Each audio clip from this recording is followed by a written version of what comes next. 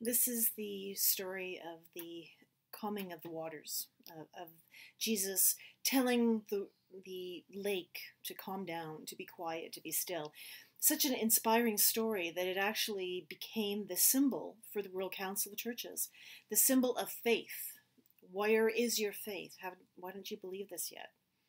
So let's bring it back to the scripture, because the scripture is one of those rare times when Mark gives us a little more detail. Usually he's rush, rush, rush, and we don't have a whole lot of time. Just sit and wait and look at what's going on around us.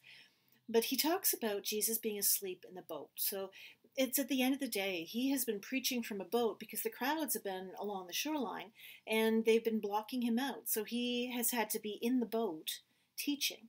And teaching about the community of God, teaching about how to understand God's promise, um, how we're supposed to behave with each other, how we're supposed to be family with each other.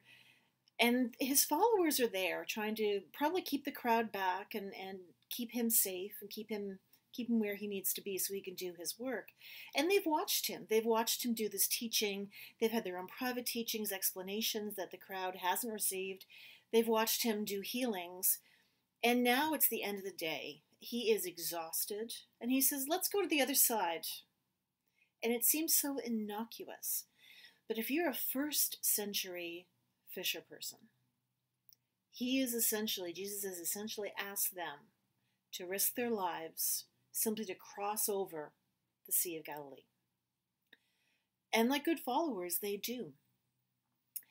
Before we get into more of the scripture, I have to set the stage because this is not an easy ask from Jesus. The Sea of Galilee was known for its gales and storms. Fishing was not an easy task. It wasn't as simple as going out in your dinghy and throwing a line over the edge and sitting all day. This was a dangerous job. They were going out in nighttime, and there's a lot of theories as to why night is a better time to fish, that the fish are more active, that the moon brings them to the surface, that they can't see the material of the net, so they're a little more free to move around. Unless a scientist is on here that can explain it better, I haven't got anything better to explain about that. But it was the way it was done. And after they fished at night, they would come ashore, they would clean everything, they would prepare everything, and they would sell in the market. And the market was controlled by those in authority, the rich, those who had power. So fisherfolk really were not their own people, their own independents. They might have had their own boat. They might even have been part of a factory co-op in some ways. But they really were dictated by someone else. And here they have their leader, their rabbi, their teacher saying, let's go across. So on one hand, this is just yet one more person in authority says, okay, this is what we're going to do. And so they go out and do it. Whether they wanted to or not is immaterial. It was going to be done. And there were several boats set out from the shore to contain all of Jesus' followers. And the assumption is always that these are seasoned fisherfolk who understand the water. And the truth is, only a third of Jesus' named followers had any experience being in the boats. So they might not have been the ones in the boat with Jesus. When the storm came up, and it was night, and it was dark, and they couldn't see the land, and they might not have been able to see each other very well, and they had to figure out how to respond to this storm.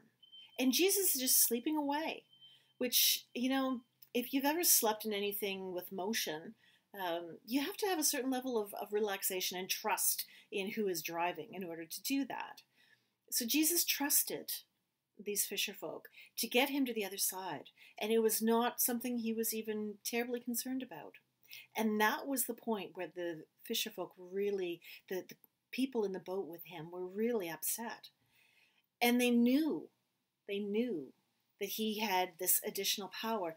See, the thing in the first century is that there were a lot of Messiah-type characters. There were a lot of leaders who had disciples around them who were reputed to do miraculous things, who were reputed to teach great and wonderful and in-depth lessons about the world around them and about what God wants. So Jesus, in that capacity, was not unique.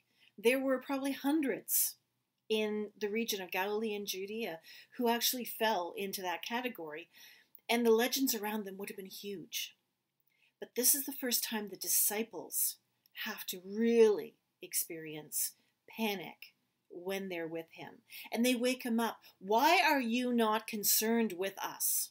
If you're such a miracle worker, if you're so wonderful, why aren't you helping us?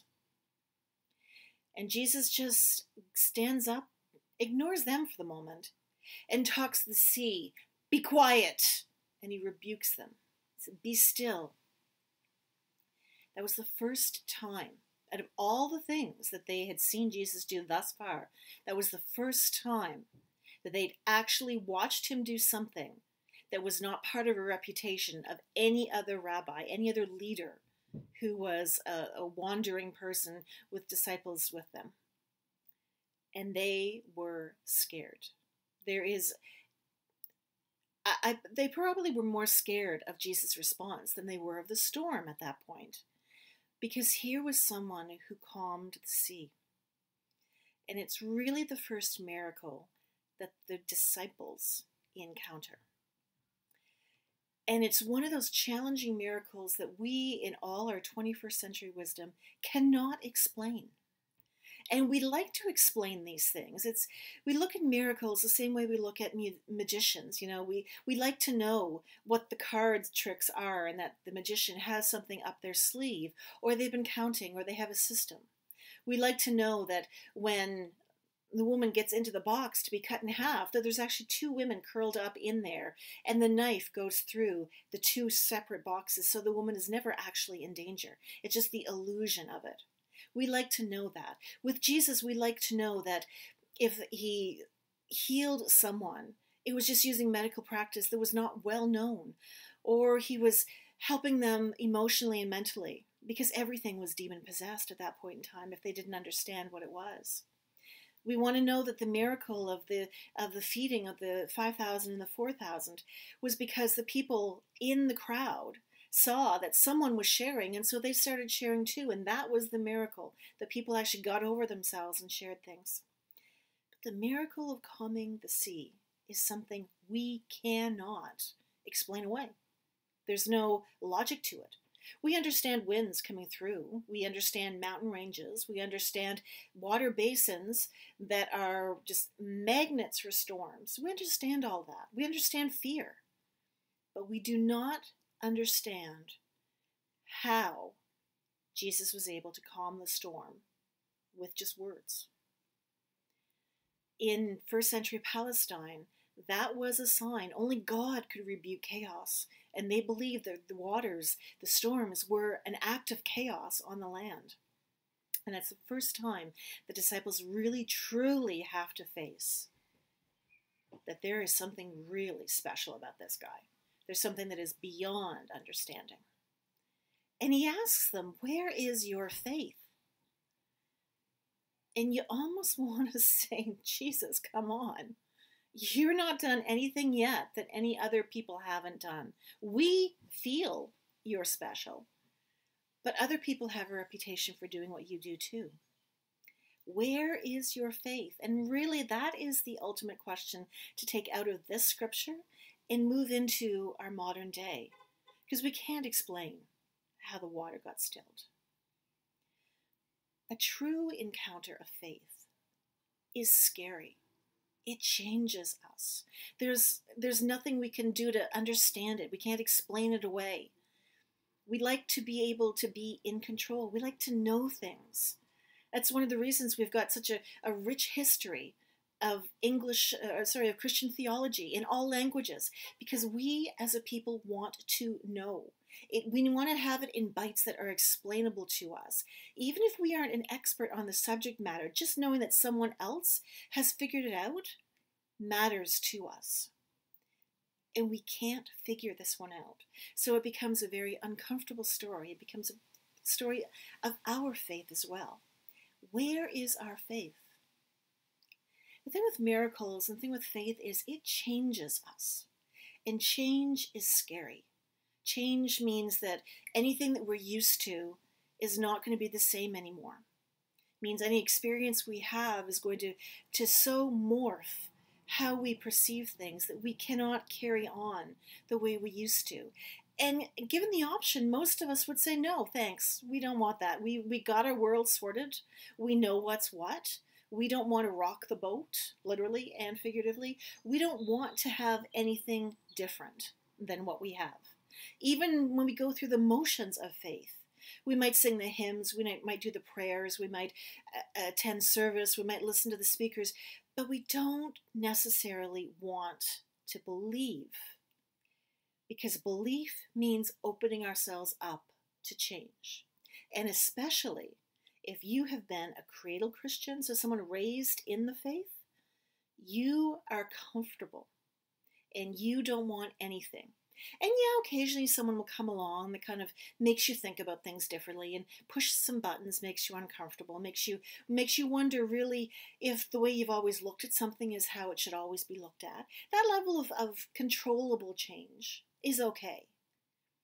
But to genuinely change, to genuinely have that experience where you are forced to look at the world a different way, we don't want that.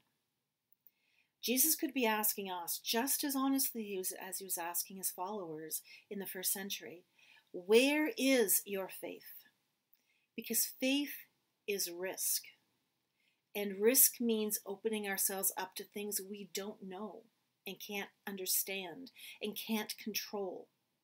And we, for the most part, are not prepared to do that. Even people in ministry, they don't go in without knowing what's going to happen, because they usually have this entire group of people around making sure they're comfortable. Priests are a very comfortable group of people. They have their faith in controllable bites. To truly let go is something that takes an enormous amount of trust in something that is oftentimes far beyond anything we can conceive of trusting in. I'm not going to give you any words of wisdom. I can't give you any personal experience. I can't give you anything that will help you develop that faith. It is hard. As simple and basic as Christianity is, the act of true faith is hard. It is challenging. It is being forced to the wall where there's no other options, and now you have to take that leap. That's what Jesus was asking the disciples in that boat all that long ago, when he was able to do things that none of us can explain away. All I can invite you to do is remain uncomfortable, remain disquieted, remain wondering, as the disciples did, who is this person that even the sea obeys? Who is this person that we follow? Who is he to me? And how am I going to respond? What does faith even look like? There are no easy answers. And that's kind of why we talk about this as a journey. Who is this guy?